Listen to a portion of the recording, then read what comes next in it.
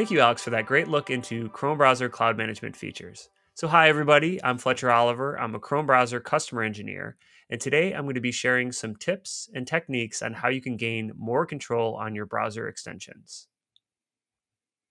This is what I'm going to be covering today in this session. First, we'll talk about why you should revisit your current method of managing extensions in Chrome and what tools are available to help. Then I'll show you how to discover the scope of your user extensions install base using Chrome Browser Cloud Management and how to set policies to keep your company secure. And finally, we'll go through some in-depth demos of some upcoming Chrome extension management tools. Many businesses have either started an extension management initiative recently or are in the process of revisiting their current approach.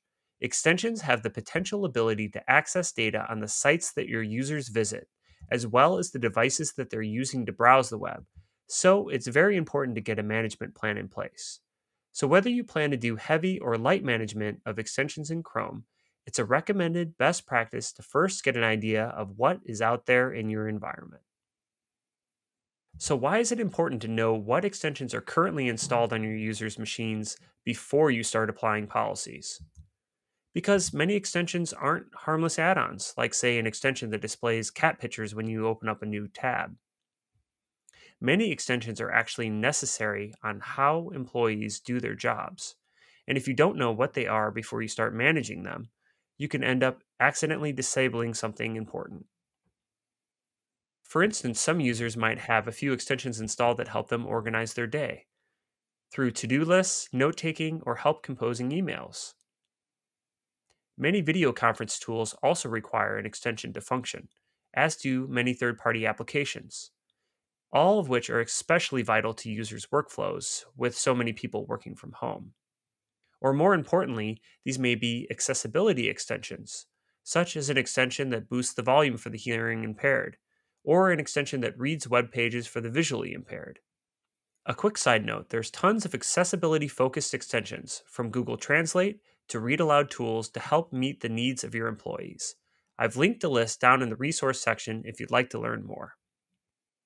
Knowing what's out in your environment first will greatly reduce the amount of help desk tickets you get once you make any changes. Extension management needs to be done. It will create a more positive experience for your users as long as it's done carefully.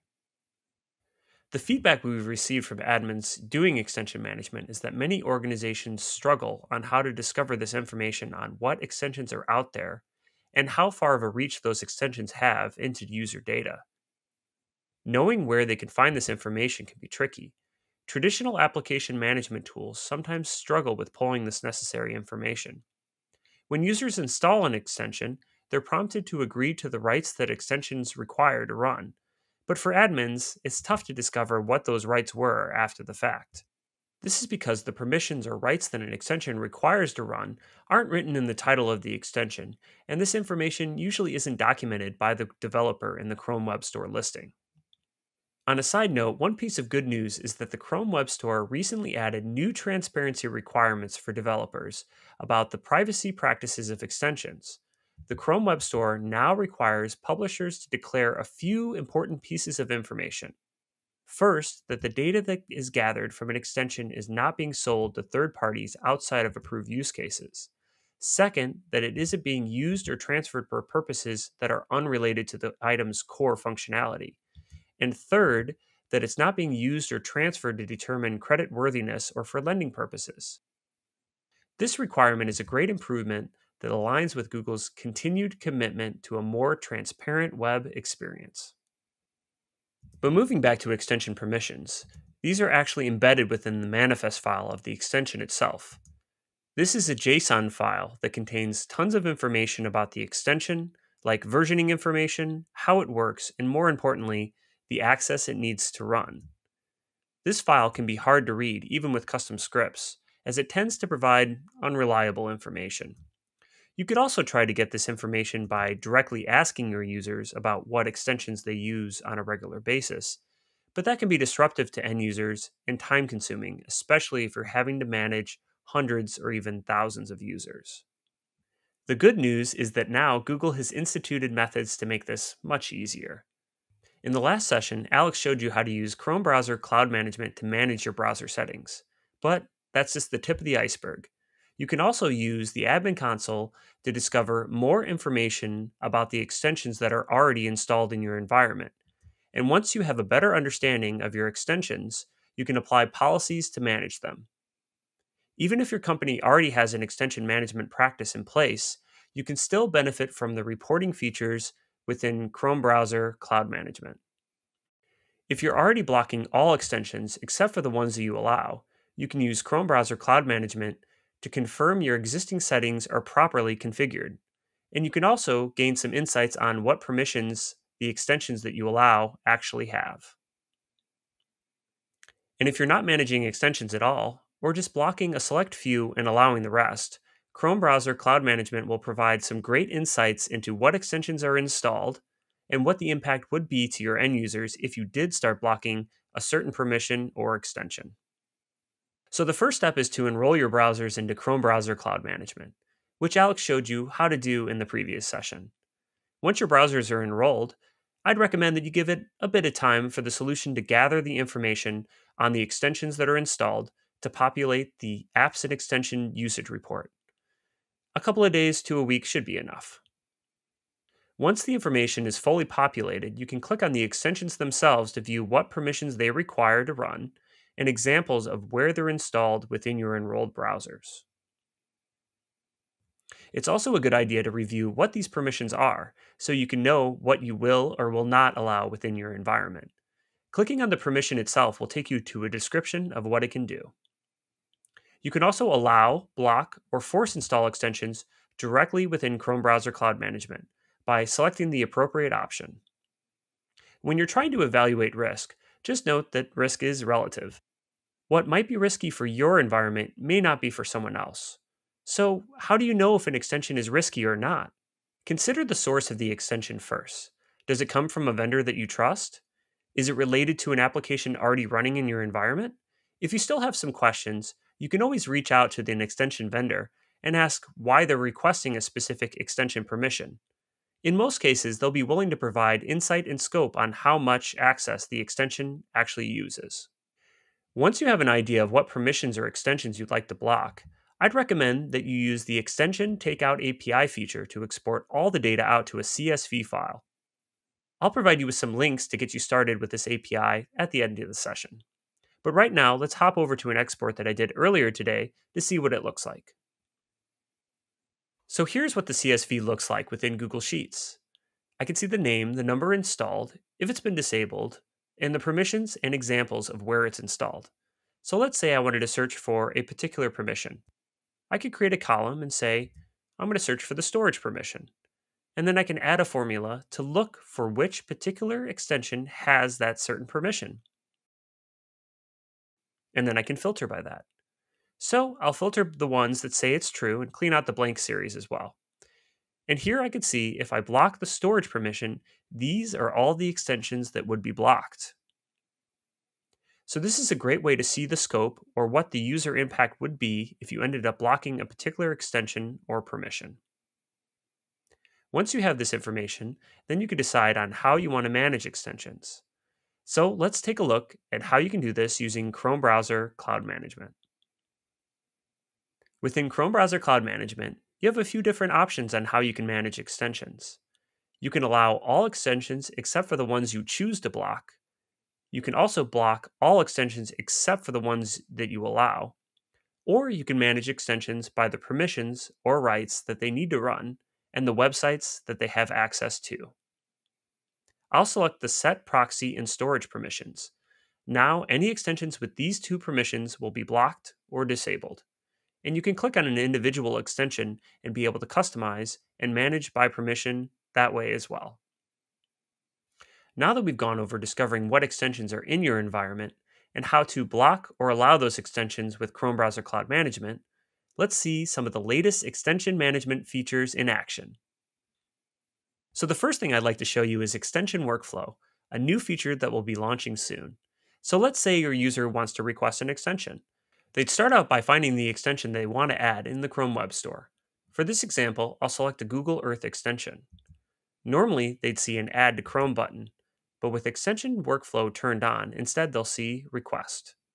Push the request button, and the users will see a confirmation message, along with some indicators on what sort of rights this particular extension needs in order to run.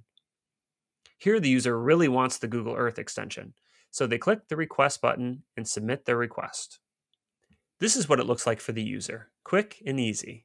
But let's see what it looks like for an administrator. Okay, so here I am in the Google Admin Console in the Apps and Extensions section. I'll click on the tab that says Requests.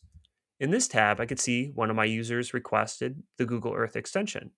So I click on it and see a link to the Chrome Web Store listing where I can get a bit more information. I could also click on the permissions that are listed on the extension to see what sort of rights it would require to run. And when I do that, I'm taken directly to the developer documentation for that permission. To approve or deny, I just click on these three little dots. Denying will block any browser from using this extension or having it installed. Approving it will add this extension to my allow list. I'm not seeing any risk with this extension, so I'll go ahead and approve this for my user. Now let's go back to the user's machine and see what happens from their view. Back on the user's machines, they'll get a notification that the extension has been approved for installation. They can click on the pop-up and go right to the Chrome Web Store where they can add it to their browser. If you're receiving a lot of requests for an extension, you could approve and force install it so the extension shows up automatically on all the managed browsers within that specific organizational unit, or even across your whole organization. So not only does this give your users more say on the extensions that they can use on their corporate machines, but it's a great way to support the IT team's security and productivity goals. We will continue to make enhancements to the extension workflow feature with future roadmap items, including the ability for users to enter a business justification for an extension, provide custom blocking messages, and integrations with third-party ticketing systems for the approve and deny functionality. Next up, we have a great demo that I'm excited to share with you because we've never shown it publicly before. Extension Details allows you to click on any extension within the Apps and Extension report and view more of the information you need to know in order to make an informed decision to keep your company and users safe. Note that this feature is currently under development, and the look, feel, and functionality may change before it goes into our trusted tester phase in the near future. So for example, let's select Google Keep Chrome extension. This is the extension detail page for the Google Keep Chrome extension. Here I can see the extension ID, which is the unique fingerprint of this individual extension. I can also click here and show the Chrome Web Store listing for the extension, so I can learn a little bit more. I can also see when the extension was last updated and how long it's been listed on the Chrome Web Store. I can see who the developer of the extension is, and I can also click to view the privacy policy of that individual extension. I can see if it's a theme or if it was developed by Google or hosted in the Chrome Web Store. When I scroll down, I can see the requested permissions and if they have access to user data. I can click on any of these and be able to learn a little bit more information about what access this extension can have, either to the sites that my users are visiting or the devices that they're browsing from. Under Requested Website Access, you can see what reach this extension has either to read or change data on specific websites, and also gain an example of where this extension is installed within your environment. This feature will be in Trusted Tester soon, and again, if you're interested in signing up to be a Trusted Tester, you can find that link in the resources below. Earlier, I talked about the Extension Takeout API feature. This API is run via Python script to generate the CSV file that shows all the extensions that are installed, where they're installed, and what permissions they have. This is just one of the many APIs available to help with your extension management. If you want to learn more about APIs or how to manage extensions, the enterprise team has been hard at work to bring you tons of documentation. So, have a look through and get started in hardening the security of your browser. First would be the Managing Extensions in Your Enterprise tech paper. This covers all the different options that are out there for managing extensions. I also have a few blog entries that cover managing extensions, using the Extension Takeout API, and how to publish your own custom extensions. And for those that are a little bit more visual learners, we have some great YouTube videos on setting up the Extension Takeout API and how to manage extensions within Chrome browser cloud management. We also have a program known as Trusted Tester, which is a program for administrators who want to help test out new features within their environment. So, if you're interested in becoming a trusted tester for any of our upcoming projects, sign up via this link, which is also available within the resource section. Thanks for your time today. Now I'm going to turn it over to Helen, who's going to show you how to navigate Chrome updates within your organization. Thanks.